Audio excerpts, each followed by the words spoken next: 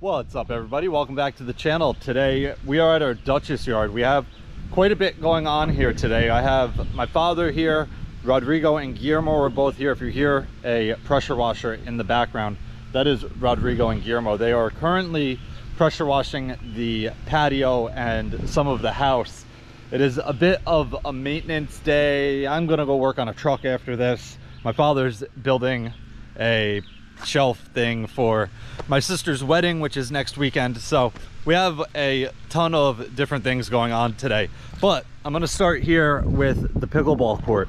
I mentioned briefly in a past video that all of the big pieces of angle iron, they were 6x4 1/2 inch, that might be 3/8, I'm not sure, 6x4 by 20 feet long angle iron. I picked them up from a local ironwork shop to our main shop and brought them up here on our aluminum trailer, but I didn't really explain what they were for. The entire perimeter got angle iron around it. They even cut 45s into the base and made all of the seams nice and everything, and then obviously they laid plastic down as a vapor barrier, taped all of the seams, and then wire mesh, and it is ready for a new slab. You may be wondering, why are we pouring a slab on top of an old slab? This was originally a pickleball court. It did have a basketball hoop at one point, that got taken out, but my parents want to make this more of a professional court and get it coated and striped and everything.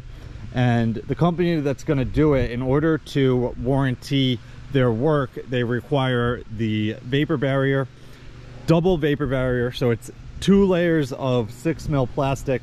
Every seam is taped, and then wire mesh.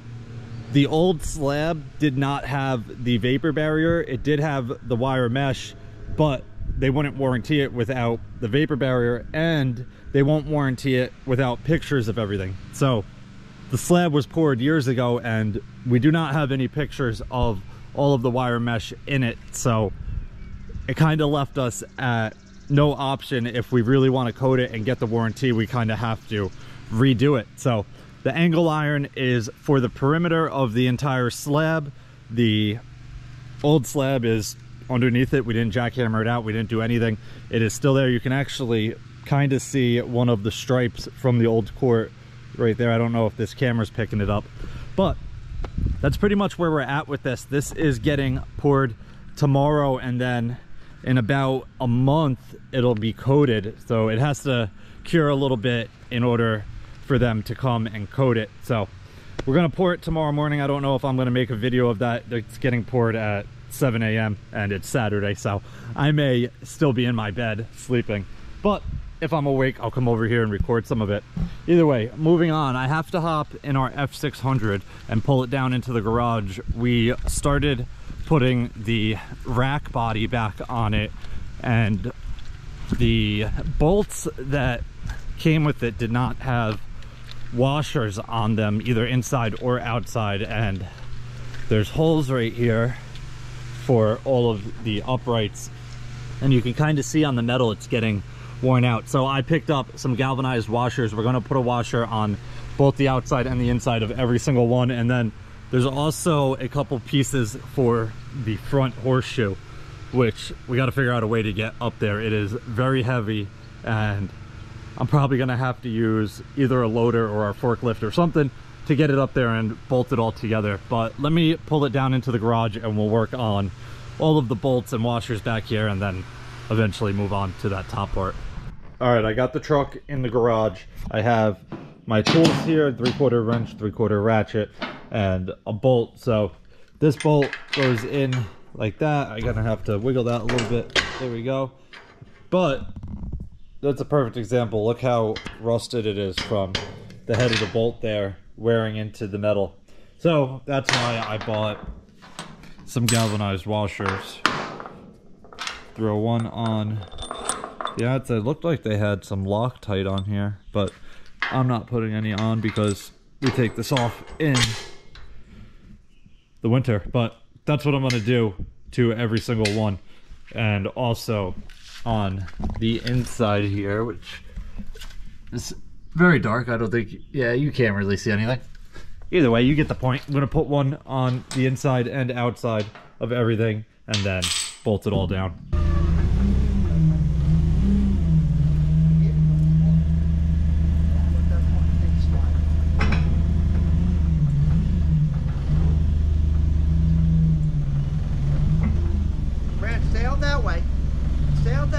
I'm driving, not you. Ese es el problema, muñeco. Alright, but hold on, hold on. Come on. Come on. Watch mi espejo. Come on. Come on. Watch the truck, watch the mirror. I'm good on the mirror. Alright, hold on, guys. Hold on. You want me to come up? Nope. You want me to go in a little more? Yeah, No, don't go anywhere. Don't go anywhere. Down a little bit. Down easy. Oh, easy. Easy. Set it to my finger. Hold on. Don't. Okay, deja pasar Right there. allá. Voy a empujar allá un poco. Sí, hazlo un poquito de allá. ¿Qué necesita? Literal por venir. I got it. You want Hold on. Don't get crazy. You want to Don't get crazy because it's right on the edge there. All right, it's in our pocket. Let it down, Brent. Let it down. Watch your fingers, Rick. Easy, Brent. Easy. Yep. Oiga, no, ya toca el saldo. ¿Qué muñeco? Hold on. Yeah, but it, No, we need literal por venir. All right, lift. one of you is lower than the other, and that's Ricky, why it's jammed. watch your fingers. Keep your fingers out of there. Give me a rubber mallet. Oiga, deme el combo de caucho. It's a rubber mallet. No, de caucho, si hay uno. Because look, you lose your fingers right now. Oh, yeah. No quiere de hierro. Brad, El de caucho o de plástico acá, vean.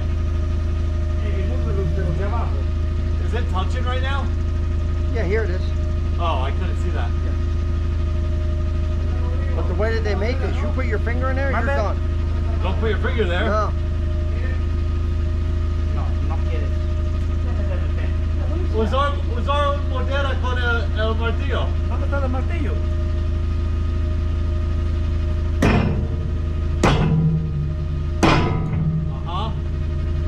Down. Abajo.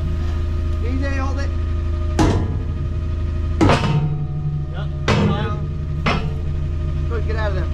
Get out. Get out. I'm not touching, right? Nope. You can go a little bit lower.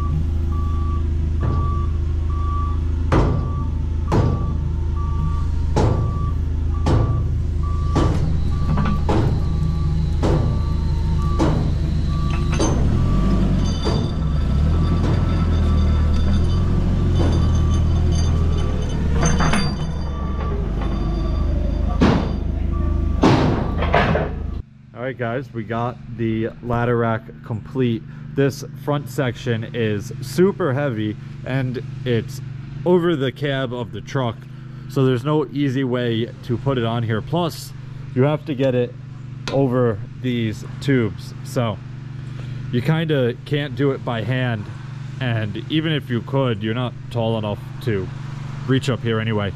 So we used our forklift. I don't know if I've showed that forklift in any of our videos yet. It's brand new. We just got it like a week, maybe a week and a half ago.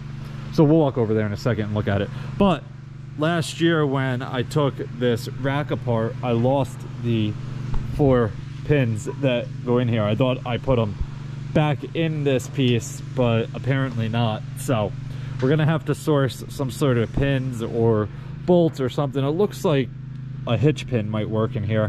Who knows? I'm gonna find something somewhere one of these days and we'll get this all bolted together, but for the most part it's pretty much done. This is all pinned all the way here, all on the back's pinned, and this is pinned here. Plus I got all of the bolts swapped out, well, not swapped out, but pulled out and put back in with washers. So we should have no more of that issue. But let's take a look at our new forklift here.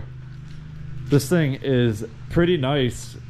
we needed a forklift here to get stuff off the shelves that we have. The tool cats work for the lower shelves, but the top shelves, actually, this is a bad example because those top shelves are way too close to the ceiling. You will hit the ceiling with the bar there before you can even get anything with the forks. But in the lower garage, you have a lot more room. So getting our Western plows and stuff on the racks with this forklift will be much easier. Did I turn the propane off before? Let's see. Let's open it up. It's open. Okay. Just show you this real quick. The only thing it doesn't have, which I wish it did have, is hydraulic forks. Well, whatever you want to call it, for sliding and opening and closing the space between the forks. You have everything else. Just if you want to slide the forks out wider, you got to do it manually. Also has a nice dash here. Runs nice and quiet. You have your parking brake here. Forward and reverse. And then these are all of your controls. Obviously you have up and down. This one is your forward and back tilt, and then this one slides everything left and right. But as you can see, the forks slide with it, so it's not opening the forks up at all. It's just moving them left or right. But overall, it's a very nice machine. This is our first, I don't know if it's Doosan or what it is, but it's the first one we've ever had, and it's pretty nice. It's not as strong as the forklift that we have in our main shop, but for what we do here, we should have no issues. Plus, we usually have tool cats here if we have something that this can't handle, or we have loaders here. So, there we go, got it. So I think that is gonna wrap it up for this one. I'm just gonna help my dad for the rest of the day build whatever he's building for my sister's wedding. And I think Rodrigo and Guillermo are gonna be back here tomorrow to help these guys with the slab. The same guys that poured our last slab are coming here to pour this. So should be no issues with that. But that's gonna wrap it up. If you guys have any questions or comments, definitely leave them down below and I'll get back to you as soon as I can. Hope you guys enjoyed it. See you guys next time. Peace.